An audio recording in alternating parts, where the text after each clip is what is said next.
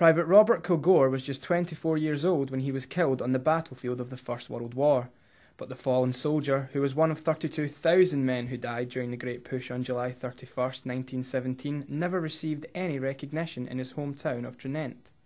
Today, on the 91st anniversary of his death, the brave private's name was finally added to the town's war memorial.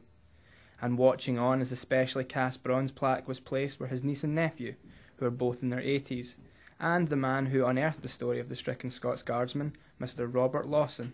Young Robert Kilgour left to work as a tinsmith in Edinburgh, and so he would be missed from the local war memorial. And by the time they come to put the names in the memorial, I gathered that the station would have closed, and his father was station master, his grandfather was station master, so he was truly a Tranent lad.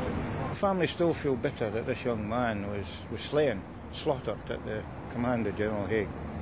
And for the soldier's nephew, who bears the same name, it was an emotional ceremony, as a lone piper played and a crowd gathered to mark his uncle's short life.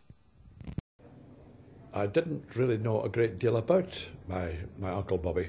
He was 24, in fact, when he was killed. I think now I'm extremely grateful that now I can come to Tranent and have a look at the War Memorial, and there there's a plaque, a special plaque, you might say, with only his name on.